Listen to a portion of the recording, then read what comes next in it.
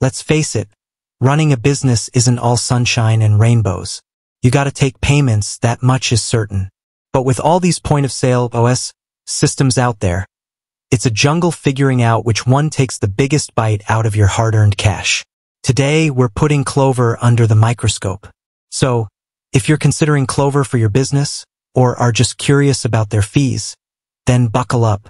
Now, Clover isn't some shady back-alley operation. They're a reputable company offering a robust POS system with a lot of bells and whistles.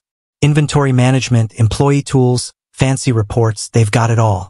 But like any service, there's a cost, and that cost comes in the form of fees. Here's the thing. Clover's fees aren't exactly a straightforward equation.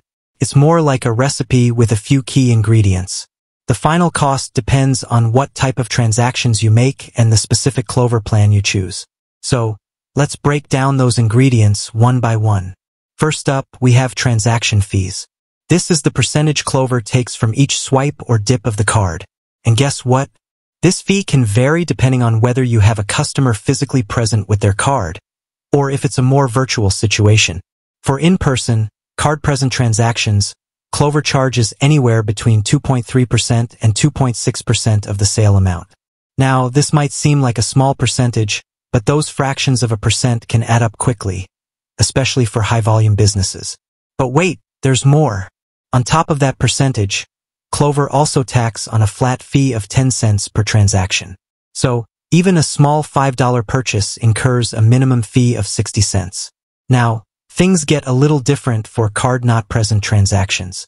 These are situations where the customer isn't physically there with their card. Maybe it's a phone order, or perhaps you have an online store. In these cases, Clover charges a flat rate of 3.5% plus the ever-present 10 cents. So, if you take a lot of online payments, this can significantly increase your processing fees compared to in-person swipes. Okay, that's the transaction fee ingredient sorted. But remember, that's just one part of the recipe. The other key component is the Clover plan you choose. Clover offers a tiered system, with different plans catering to different business needs. The more expensive plans tend to come with slightly lower transaction fees. For example, their starter plan charges 2.6% plus 10 cents for in-person transactions, whereas their pricier plans offer a rate of 2.3% plus 10 cents.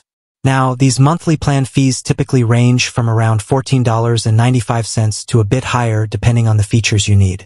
So, there's a bit of a balancing act here. You want a plan with features that benefit your business, but you also don't want to overpay for features you'll never use, just to get a slightly lower transaction fee. Don't forget the extras. While transaction fees and monthly plan fees are the main ingredients, there can be a few other potential costs to consider. Some Clover plans might have additional fees for PCI compliance or early termination. It's always best to read the fine print before you sign on the dotted line. So, the big question, is Clover worth it? Well, that depends on your business. If you're a high-volume business that processes a lot of transactions, then the fees can definitely add up. In that case, you might want to shop around and compare Clover's rates to other POS systems. On the other hand, if you're a smaller business with occasional transactions, then Clover's user-friendly system and reasonable fees might be a good fit. Ultimately, the best way to decide is to do your research, understand your business needs, and compare Clover's offerings to other POS systems on the market. With that said, thanks for watching, and until next time.